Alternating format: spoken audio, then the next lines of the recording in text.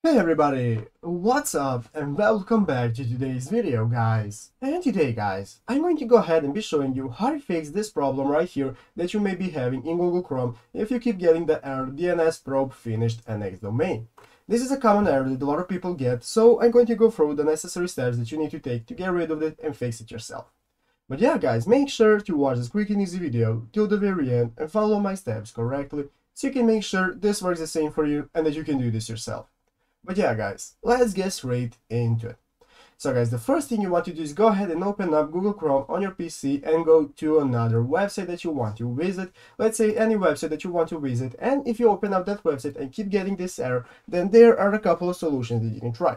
The first thing guys is you have to keep in mind maybe the problem is with the website. So maybe currently the website just can't be accessed because the admin of the website has made the website inaccessible, or it has maybe failed to work or something similar, and you just have to make sure that maybe the problem isn't with you.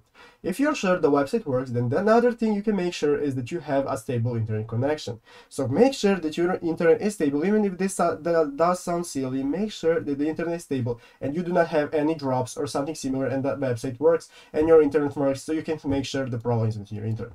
If it still doesn't work guys and you still have this error, then what you can do next is clear your cache. So guys, you can do that by going right here in the upper right corner and click the three dots, and after clicking the three dots guys, go ahead to history right here and click history.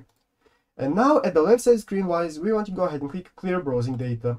And now we want to clear it for all time. So clear your browsing data, make sure all of this is checked on, and click on clear data, and this will clear your browsing data and cookies for all time. And after that, go ahead and try to access the website again and see if it works.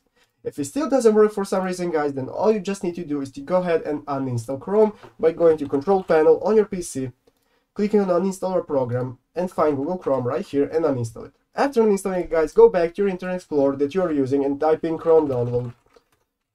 And after that guys, go to the official website and download Chrome again and uninstall it, and after this should probably fix all of your problems that you're having.